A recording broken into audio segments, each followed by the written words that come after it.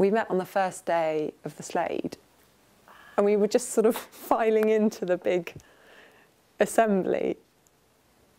And one of us, I think she was in front of me, and I was directly behind her, and she turned around and she said, or it was the other way around, she said,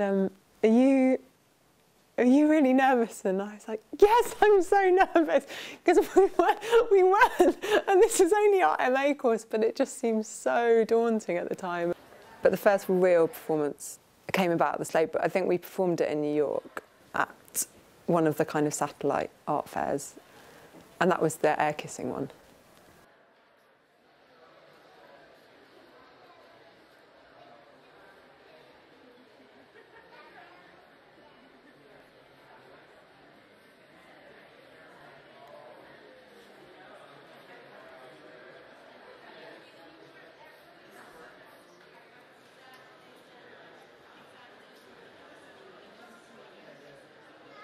It's been so problematic as well, that one, because men read it in a completely different way to women.